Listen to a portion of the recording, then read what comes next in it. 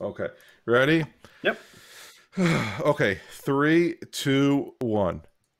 Hello, everyone. Welcome to the Security Podcast here on the In30 Network. This is episode 260. And I know it's been a while, but there's literally nothing that is going on. I mean, I guess everyone's trying to be vaccinated.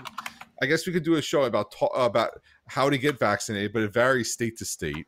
And we learned about that today. If you want to join our Signal group and discuss how you can get vaccinated in your specific state, I can only say New Jersey, and it sounds like Washington State has nothing. So there you go. We gave you your answer in 30 Refer seconds. to your healthcare professional and take your doctor's advice on vaccinations and any other medical procedures or proceedings that you need to elect. That was Tom taking his disclaimer hat off. So no, seriously, it's yeah, there's some SolarWinds news, bad things happen. Yeah, things are bad. Some really weird iOS vulnerability news, some really weird Android vulnerability news.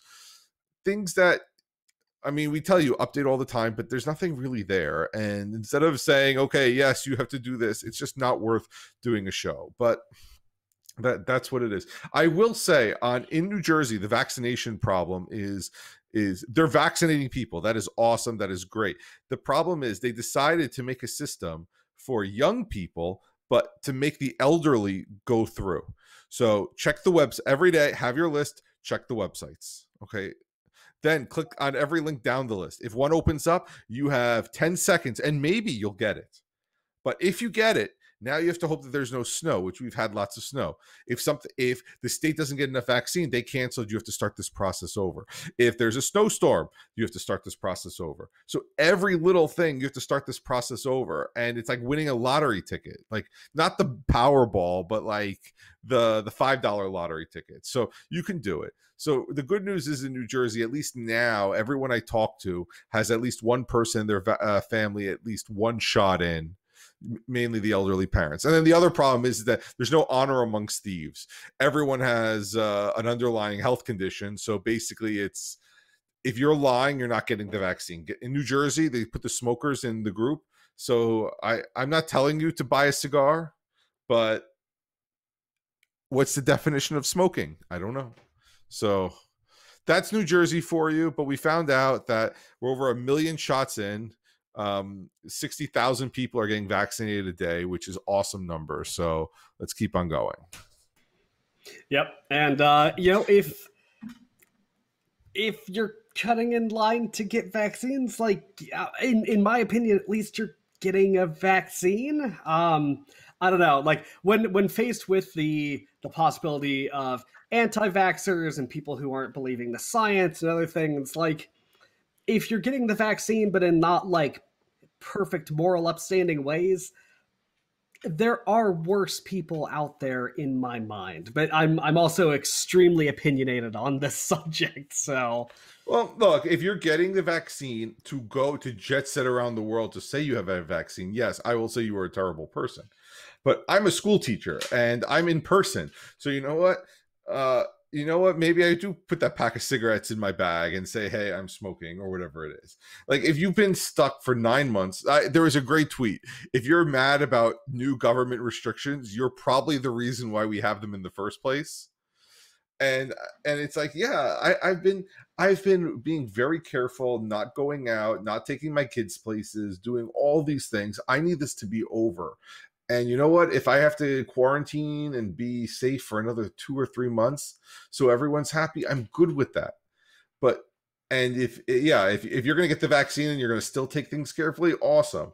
But now we're double masking. That's what I'm doing. Like and there's no protections. So everybody is, the federal government's trying to pass something after we get through all this other nonsense. So it's one of those, you got to stay safe because there's nothing there for you. So yeah, it's been fun. I haven't really left my apartment until this weekend, unfortunately. I really haven't left or done much of anything since March, which is, not gonna lie, I'm going a little stir crazy here. You might have noticed. I know we had at least one person commenting like, "Hey Tom, I watched the YouTube video. Your face is fuller, definitely more full of life than usual. And yes, I have packed on the COVID pounds. But yeah, I had to go out and buy a car because my other car was like unsafe to drive during COVID times. And let me tell you, that was an experience. Does your car have a battery? It does have a battery. Yes. Okay, so I got that answer. Okay, Oh, not that so battery. yeah, Does it no, have that battery, or is it a regular battery? no, it's a regular old. Okay. I do the thing and it turns over the burning dinosaur engine. It is not a fun fancy battery. Oh, okay. Yeah, Just it my car does run on old dinosaur bones. that's okay. Yeah. Because you're going nowhere. You're going Yeah, a mile to the store. exactly. I drive up the street, I drive down the street. And, this year, like 2020, not even that much. We basically get in the car to be like, hey, I want to get out of the apartment. I'm going to get in the car and drive through the Washington state countryside. And, that's pretty good. It's safe. It's socially distant. I'm not like running around picking up random passerbys on the side of the road. But to get out of the apartment, yeah, it's pretty nice. We're almost there. Well, tomorrow in New Jersey, it's going to have weather. So when you can now be virtual, this first time that somebody says it's not going to be bright and sunny, we're going all virtual, which, you know what? I'm happy because I'd rather be here. With that said, all right, we're almost 7 minutes in and we've done nothing so far. But just now that we're just wasting time, we have a Signal group. We ask questions in the Signal group. Find us, tweet the show at In30. Tweet me somewhere, go to the website. Find us, we'll get you in. That's how we're doing things. And we have another Signal episode. It's not going to be I don't know how long it's going to be, but we're going to discuss it. So Forbes put out an article. What is this? I'm looking for the date. February 8th. So that was 2 days ago, with the headline, "Can the FBI hack into private Signal messages on a locked iPhone?" ? Which means that they don't really know. They're just speculating. Evidence indicates yes. Okay.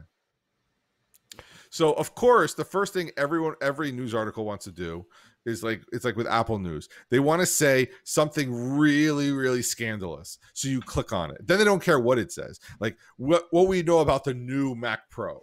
And the answer is nothing. It will happen. We got iOS 13 juicy tidbits or iPhone 13. It will come out. It will come out in the fall. It will be lighter, stronger, faster. And you're like, well, what Tom says next on the In30 podcast will surprise you. Tom this says is basically what it is. He likes Chipotle and Signal. Like, it's not really all that surprising. Okay, so yes, it's a race against the clock. The bad guys find a loophole. Signal finds out about it and patches it. That's basically the back and forth. If you go through this article, it's basically saying that when you unlock your phone, it stores the Signal messages in a half sort of quasi encrypted state that these police things, these tools can get, and then they'll be decrypted because they're not trying to make your life really difficult. Now you know the answer. And it was on an old phone that was now patched. We're done. The whole podcast is done. That's it. Let's go into it a little more. Yeah. So if you don't know, what most modern phone operating systems do is they've got varying encryption modes, right? Like if the whole thing is an opaque encrypted brick all the time, you can't really use it, right? Like there has to be some amount of opening stuff up and decrypting it for you to actually be able to use your phone, right? So take like text messages. If your text messages are never decrypted and you can't decrypt, the ciphertext with your eyeballs and your brain, you have to somehow decrypt it to put it into a human readable form so you and your brain and your eyeballs can make use of the data that's presented to you, right? There has to be some decryption somewhere in that chain. Now, for the iPhone specifically, and I believe Android does this now too, everything is encrypted at rest, but when you first power on your phone and you type in that PIN, because at least for the iPhone, Face ID isn't enabled yet, This is an important point to come back to, but you put in that pin, your phone unlocks. What it does at that point is that's elevating the phone's, or I guess decreasing the phone's security by a smidge. What it basically does is it goes from like this fully encrypted, bulletproof state where basically almost nothing of the phone is plain text, right? Like the stuff, like your medical information, if you like do the in case of emergency stuff on the iPhone or Android, like that stuff, yeah, it's going to be plain text, so people can hit that button and say, okay, here's who we have to contact, right? Here's this person's emergency contact information or whatever. Stuff like the lock screen wallpaper isn't going to be encrypted at that point. But when you put in that first password, it unlocks certain other areas of the phone to be able to do things like, receive notifications for new Signal messages or WhatsApp or iMessage or whatever. It unlocks pieces of the phone necessary to work while the thing is locked in your pocket, but it's not in a fully super encrypted state. Like some things are able to be decrypted during this restful state. That's not like the first power on. So you've got like fully encrypted, and then you've got, well, the phone's been unlocked before. It's like first unlock is how Apple refers to it. And then from there, you can go down the list. You Face ID the thing, you swipe up, then the phone's fully unlocked at that point. Apparently in this state, when you've powered on your phone, you unlock it for the first time, Signal's one of those things that, yeah, is in this quasi-encrypted state. And apparently on, old versions of iOS, presumably, old phones, presumably, old version of Signal, presumably, because we didn't get a whole lot of information out of this. Law enforcement tools were able to recover a partially decrypted Signal database full of these messages. That shouldn't really be super surprising to people. The best thing to do, if you find yourself like in a situation, like I always do this when I get pulled over, not because I have anything to hide, but just because it's good data practices, right? Hold those buttons. You'll get this thing, right? And then slide the power off. You're done. That's it. So if you're pulled over, you can hit those buttons, turn off your phone. And I have not confirmed this, but you might even be able to leave it on. Just hit cancel on that screen because it does make you put in your PIN again, at least on the iPhone. I know Android's got something that will disable like their Touch ID, their fingerprint unlock or Face unlock. But the safest way, like the easiest advice I can give to all modern phones is just shut the thing off.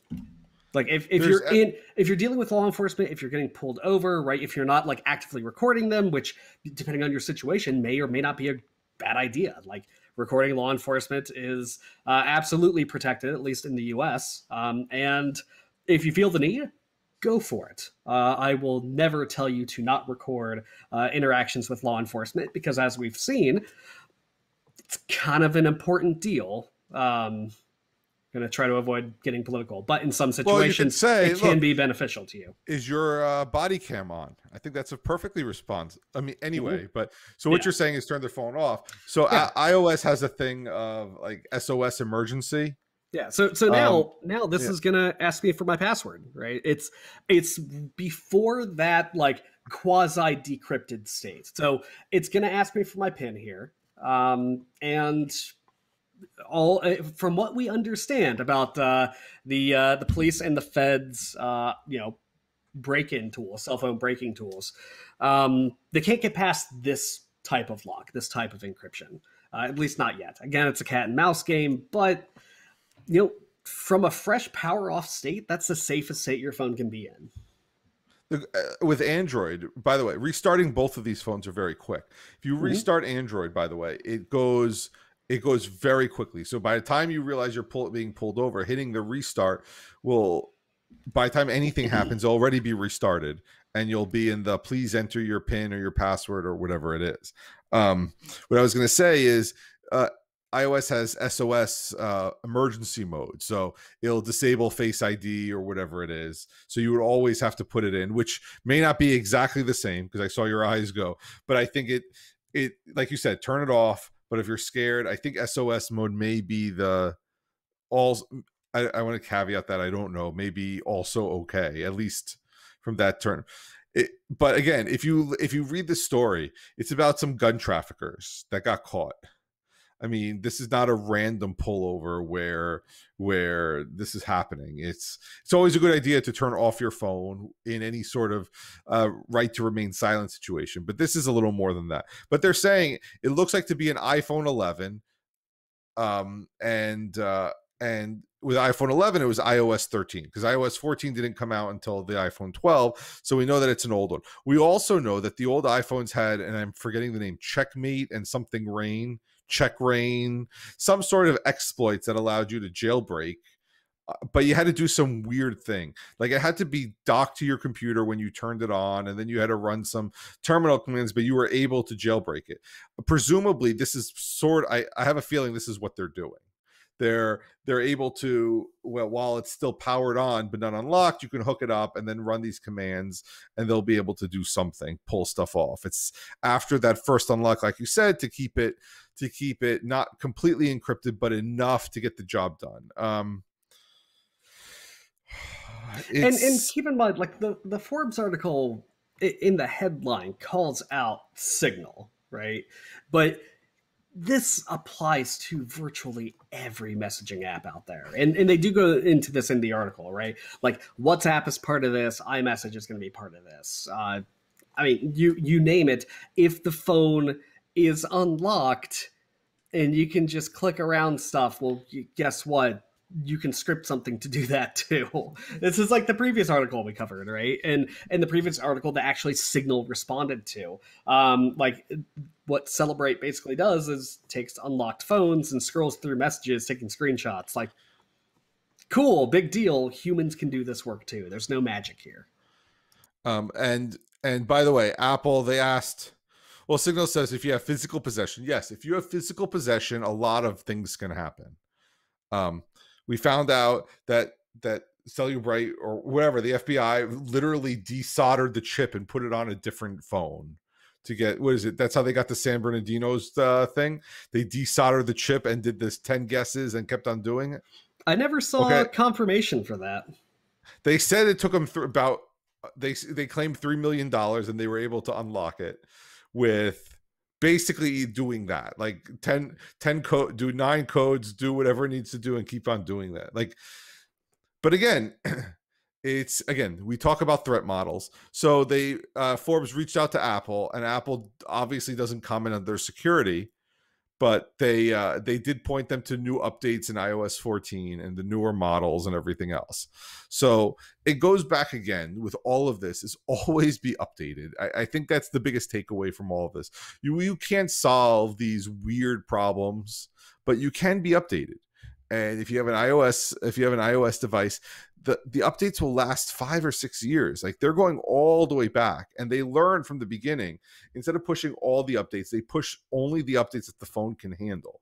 Now, I haven't had an old iPhone. I had, like I said, a 3GS that when it got to the second year, it was dirt slow. But from what I'm hearing, people have iPhone 8s right now, and they're running iOS 14 with no problem whatsoever. And you're looking at a 3 or 4 year old phone without any problems, any speed loss or anything like that. So you don't get the new crazy features. But again, as this article is saying, you're running, if you're trafficking guns and you're trying to be secure, maybe you don't have an older phone. Maybe you stay like up to date with everything. But you say this, yeah. Keep in mind, like, the Forbes article is specifically talking about gun traffickers wanted by the FBI. Chances are, if you are listening to this podcast, if you're watching us on YouTube, if you're in our Signal group that you should join, this probably isn't really lining up with your typical threat model, right? For the vast majority of our listeners, and not to presume, but the vast majority of our listeners, their threat model is stuff like, hey, here's a phishing link, or how do I keep my family from infecting the family computer with like LimeWire? like malware, right? Like those are the kind of threat models that you're typically dealing with. If you are a gun trafficker running from the FBI and you would like to discuss advanced threat models, we're probably not smart enough to be the people you want to talk to. But you can try to pick our brain.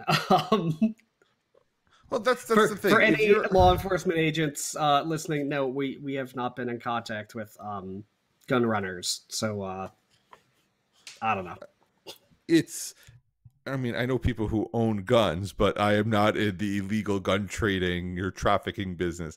Anyway, the issue becomes, again, we always talk about what your threat model is. And again, it's I mean, we've said this, you don't have to ask, you don't have to bust somebody's pin. You can give them a really crappy BuzzFeed quiz and accomplish the same thing. What that means is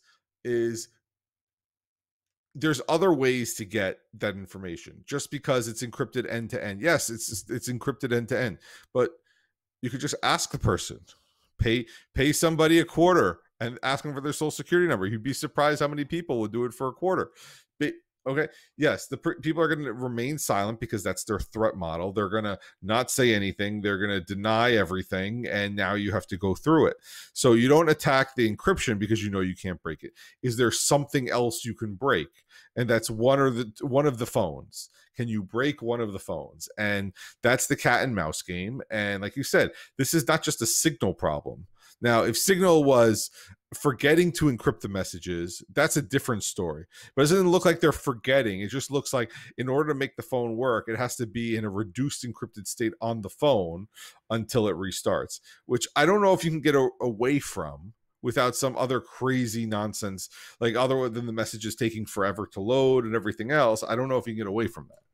So one thing that you can do if you are concerned about this stuff is, let's say you have a particularly sensitive conversation that you don't want out under any circumstances. Signal does have the great feature of disappearing messages, so you can set that thing like you don't even have to remember it or consider it. Like if you don't want to keep anything longer than a month, like I'm pretty sure a month is one of those options, right? Just have the thing clean every so often. There's also the thing where you can just like carte blanche delete all of the messages in a thread or to a person, or just clear out your messaging history completely. We don't do this for the WhatsApp group because the history is kind of nice for people to be able to scroll back through if we've talked about something or somebody wants to reference an old message. But if like you're texting your significant other and you just don't care about that history, you have nothing there that you can't recreate otherwise, yeah, set those things to expire after a week. Like, forget about it.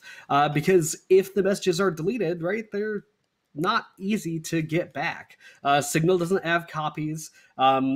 Sure, technically, they could be undeleted from your phone with some forensic analysis, but let's be honest, your threat model probably doesn't include that. And if it does, might need to think about some better OPSEC in the first place. I was going to ask that. When we say deleted, are we...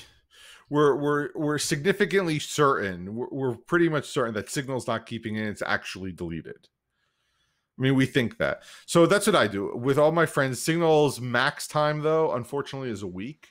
Okay. I wish it was longer, but it's a week. I set a lot of my conversations up to a week because, like you said, if it's after a week, it doesn't really matter. And again, I have different messengers for different things. If And that's not to say that all my secrets are in Signal, but you know what? I understand that I can't move my family off WhatsApp, so that's what it's going to have to be. But when I'm sending something super serious, we're going to go there. And I set everything to delete in a week because, like you said, after a week, it's probably good. When sending, maybe, possibly, not that I would ever do this, but if somebody needed like a password to a streaming services account, that they may or may not have a profile on. I have sent passwords in Signal by saying, hey, set the message expiry time to 5 minutes. Send the creds, reset it back to like a week or whatever it was previously, or even just turn it off. And then those messages will burn. So you can set up like, hey, I'm going to set this thing, send these messages that have a different retention policy that I want to manage, and then unset that flag. And it allows you to have some messages that are expiring and others that aren't. So I have done that before, and in my opinion, it works fairly well. So I don't know, play with it. You can also delete messages in Signal, so that's nice. Keep in mind that none of these features protects you from the person on the other side of the conversation you're talking to, right? Like, if the person you're talking to is an FBI agent and they are taking all the pictures and making videos of all your conversations and like writing stuff down in a little logbook, right? Nothing will protect you from that person. If your threat model includes the person on the other side of that Signal conversation, I don't think any amount of encryption or OPSEC is going to help you there. That, and again, that's another obvious point to have, that the other side could be somebody you don't want or is talking or whatever it is. But with that said, we have enough time. I don't know if you know enough about this, what this TLS proxy issue is. Yeah, that's probably a good thing to bring up, and one that I completely forgot about. So Signal put out because Iran decided to block. I think it was Iran anyway. Please correct me if I'm wrong. Decided to block access to the Signal network.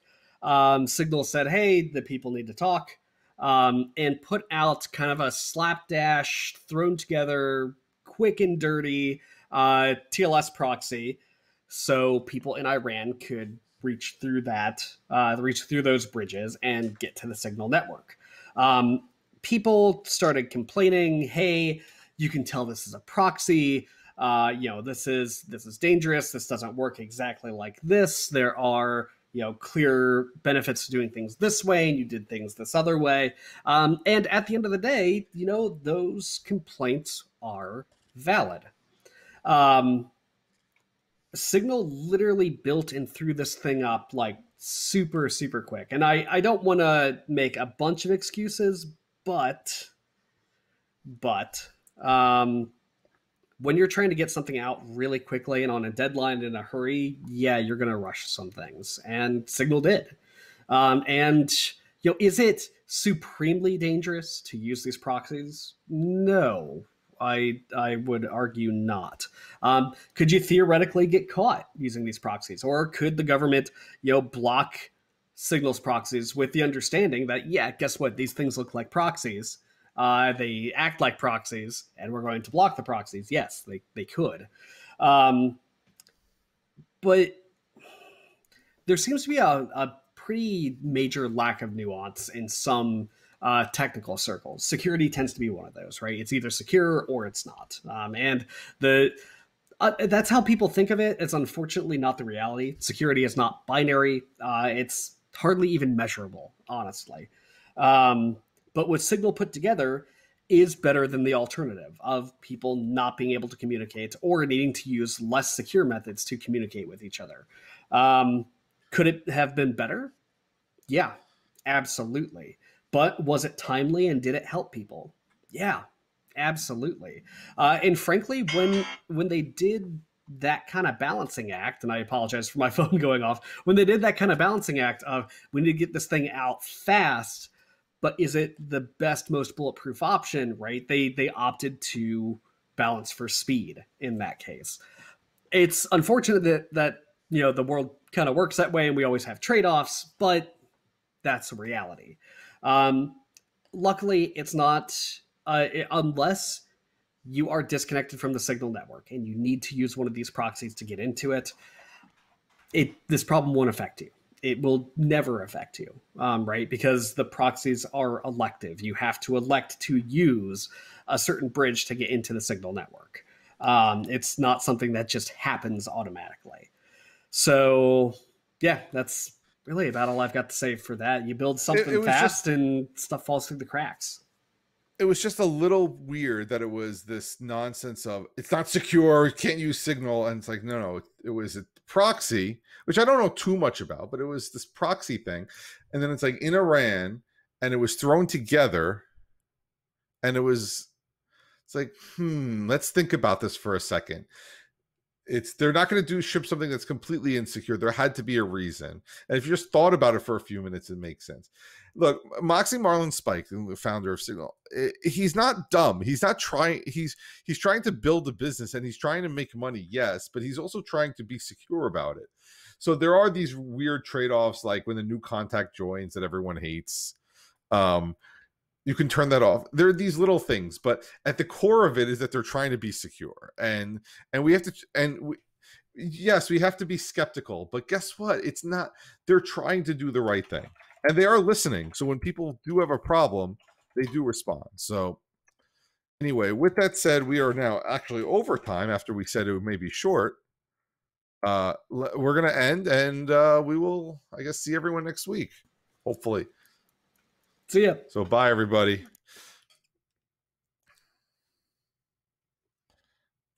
Okay.